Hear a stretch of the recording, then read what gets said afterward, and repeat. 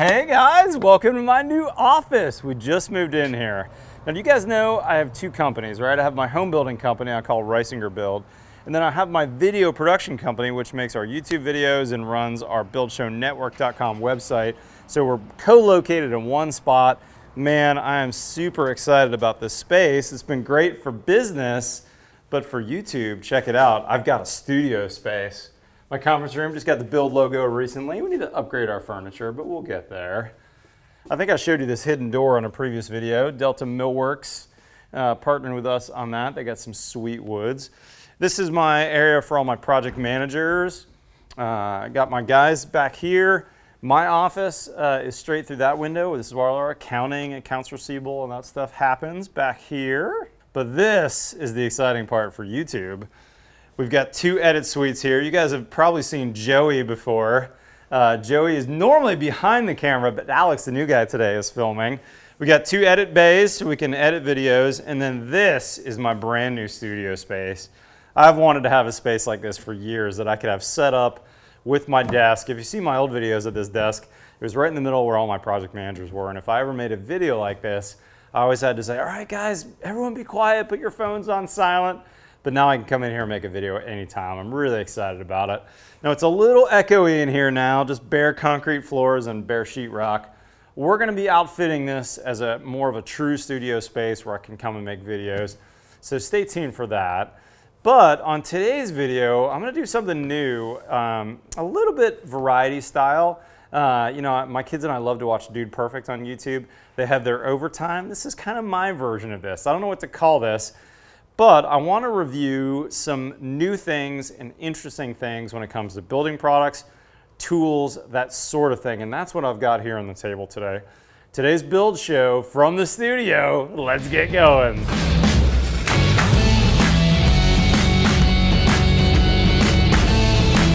All right, guys, so what I've got here in these boxes are some interesting and new things in the building world. And I thought I'd kind of walk you through what I found, see if you think it's interesting as well.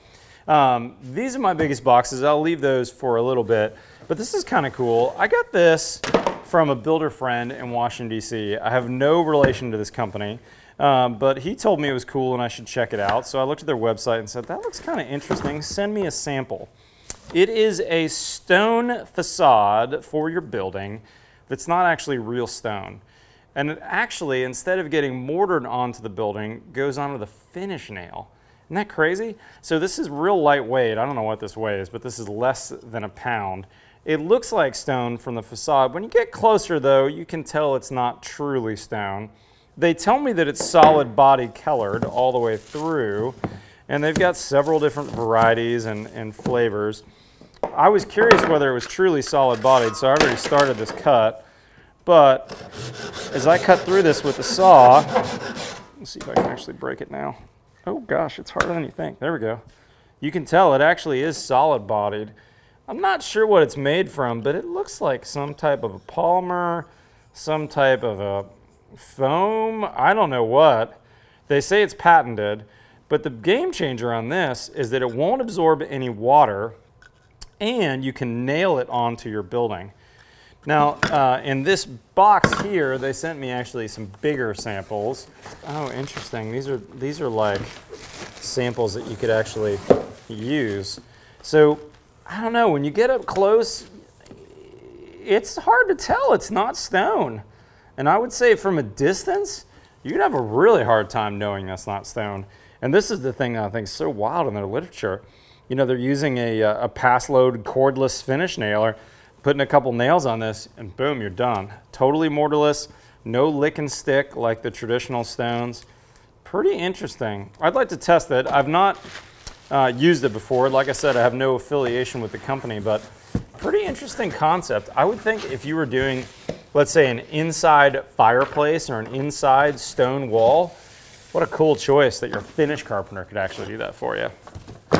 Okay, next up on the building products world, you saw me use some products from this company, MortarNet. They have a brand new lath system that's made for cultured stone or other types of products that are adhered to a building. that has a drainage plane kind of built into it. What I think is interesting about this is a really normal looking lath. This is expanded wire lath, as they call it. And then this is kind of a Brillo pad material, but they tell me even with mortar crushing down on your boots trying to pound it in, you can't fill this up and stop the drainage. So this is kind of cool. And you put it, it comes in, I think 3-foot sheets maybe, so you shingle it. Let's see, how am I doing this? It must be shingled like this, so that you always have that drainage plane as you go down the building. Haven't used that before, but I thought that was kind of cool. They dropped that sample off to me. Now here's one that I think is really cool. I made a video with these guys about a year ago. If you haven't seen it, I'll link it on my on the description below. This is called T-stud, and this is a truss type stud. It actually has this in between these two outer studs. Now when I made that video, gosh, they had a ton of inquiries, and I saw a house under construction with these. They've kind of started they have started manufacturing these themselves, and they've changed the formulation so that you can actually get a bare version of this. I think it's called bare naked studs. So this is fitting in a standard 2x6 cavity, but you can see it's kind of a 2x3. Let's actually pull the tape out and see what size that is, if I can find my tape measure here. This is a 1.5 by 2.5, so a 2x3. And you've got another 2x3. Now you could put this face in or out, it doesn't really matter. And then they've got these hardwood dowels on here. And you can see that hardwood dowel goes all the way through and looks to be glued in with some kind of polyurethane glue. They've got a little bit of a sanded spill out right there on the glue. So, you know, like a Gorilla Glue type. And that hardwood dowel is going all the way through there, so that these are a 1-to-1 direct replacement in terms of values for a 2x6 stud. But now you can break that thermal bridge. And when you insulate it with these, I need to verify this, but I think they're around R19 at the stud location, whereas a normal stud is around R1 per inch.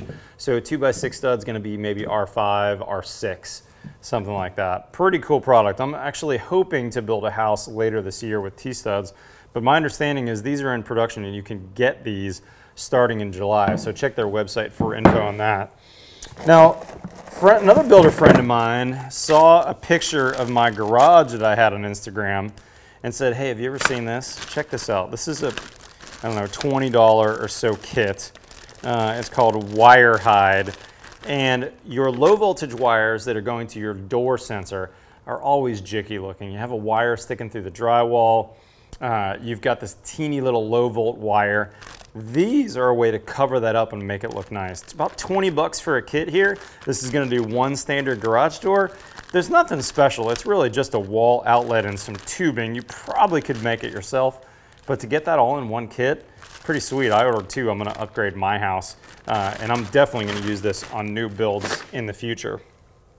Okay, from the tool front, my friends at Crescent sent me these. And actually, I don't think this is a new product, but I hardly see guys use it. And if you've not seen it, I really like this rapid slide. So check this out. Normally, when you're adjusting these, there's a little screw up here, and you're going to adjust that screw and it's going to move it. And it takes a while to go from full open to full close. This rapid slide, if you don't have one of these in your toolbox, highly recommend. Now, this is a tool that I've not seen before. They call this a 10-inch locking adjustable wrench. It feels like a, oops, I'm going the wrong way. It feels like a locking wrench, but it's got a pair of jaws up here. So we could still adjust this with the screw, but then when we get close, we can cinch it down. And now we could probably, with one tool, replace an entire socket set. Now, I don't know that you'd use this every day, but you know what this would be perfect for? And where I'm gonna keep this tool is I'm gonna keep this in my truck. Because now, if I need a socket set at my job site, I'm not going to keep a socket set in my truck, right? This would be perfect to keep in the back door. Nice and small, I can use whatever I need, and I can adjust it up from, let's see, what's the size as it goes here, from 0 to about 1.25 inches size, something like that. And that last little adjustment there is really going to lock it down. That's a cool tool, I like that. Okay, now from the overseas tools guys, Tajima. I have learned to become a big fan of Japanese tools. And this tape measure, it doesn't look like much, but I'll tell you, it is really cool. When you drop this thing on your tool belt, instead of the traditional slide clip that you're trying to slide over your belt, especially when I'm not usually wearing a tool belt. What I'm wearing is a pair of jeans with a few things, and I'm going between job sites. This is a way to keep that tape measure nice and secure on my belt. One click of the thumb, I can get it out. The other thing I like about it is when you extend it, the spring is like just right. It's not so strong that you feel like you're gonna hurt your finger if your finger got in the way. It's like just the right amount of spring. Like there was some Japanese engineer that spent a couple 6 months trying to figure out just the exact poundage on the string so that it wouldn't hurt you if it went back in. And it doesn't have the upturned leg on here, which I'm seeing more and more manufacturers doing, and I don't like it because I've actually got 2 scars on my knuckles from that upturned spring, or pardon me, from that upturned leg right here at the end, nailing me on the knuckles as that thing forced itself back in. So good job, Tajima. What else do I have in here? Last thing out of the bucket for today. A good friend of mine gave this to me for Christmas last year. This is a Noco lithium-ion battery booster. The idea is instead of jumper cables, this little tiny battery could actually jump your car, your truck, no problem. You're gonna plug in the standard cables right here on the end. These are gonna plug in right here. You're gonna turn this thing on. It has a little flashlight too if you need it. And then when you go to crank your car, it's gonna battery boost you exactly where you need to go. Very safe too. I got it for Christmas this past year, and I thought, you know, I've already got jumper cables in my truck. I don't necessarily need this. What I should do is put it in my wife's minivan. Literally the next week, her friend in another minivan was dead at the school lot. She couldn't start it. My wife said, oh, my husband gave me this battery. And these 2 moms who are not particularly mechanical pulled this thing out, dropped it on the batteries, and seconds later the car was ready to go. That's pretty cool, I gotta say. They're a little pricey, north of $100, but I'll put a link to these guys. And I saw the other day they actually sell them at Walmart. So you can get those all over the place. Okay, and the last thing for today, you know what an HVAC nerd I am. I saw this on Instagram. Actually, a friend of mine said, hey, you should check these out. These are cool, and they sent me an Instagram link. This is a manufacturing company that I had not heard of before, Airex, and they make some really nice HVAC outlets. Ooh, they sent me several. Thanks, guys. Again, no affiliation. I don't know who these guys are, but I called them and said I'm interested in checking these out, and they sent me a couple. So let's take a look at these. They call this the Titan outlet, and they make these in a couple different sizes. But what I like about it is this is an actual nice outlet for the end, basically where your HVAC line set is coming out of the house. You can cover that. They make a stainless steel clamp here too. You can cover that in a way that actually looks nice. Now, I think these are originally intended for retrofit. You've got kind of a gasket on here. You could screw it up tight. This isn't necessarily for putting on at the framing stage in new construction. It's really a retrofit, like I said. But if we coupled that with a flashing boot from like the guys over at Quick Flash, we could put a Quick Flash boot right at the wall, and then this could be our beauty cover on the outside. And then check this out. You always see houses that have their line sets looking bad. The sun degrades them. They look terrible. This is their, I think we're kind of where they started on their product line. What this does is this is going to cover our line set and our insulation, keep the UV rays off of it, and make it look good. So we can cut that down to whatever size we want. Okay, so the line set's here. It's going to look like this. Then you're going to cover over it like this. There we go. Now we're correct. And then this hose clamp right here is going to clamp over this and hold all this together. And now this nice pretty vinyl cover is going to keep the sun off of your line set and your insulation. It's going to look nice, way better looking than a standard one. And they make it in a couple different sizes and colors too. I shouldn't say a couple, there's white and gray. So these two are white. Let's see, did they include a gray one as well? What else do we got here? No, these are all white. Different sizes of white, but you can see in the box here, they make a gray cover as well. I think I might use this on my new Real Rebuild project. I hate seeing those ugly line sets, and they always get UV damage and look bad over the years.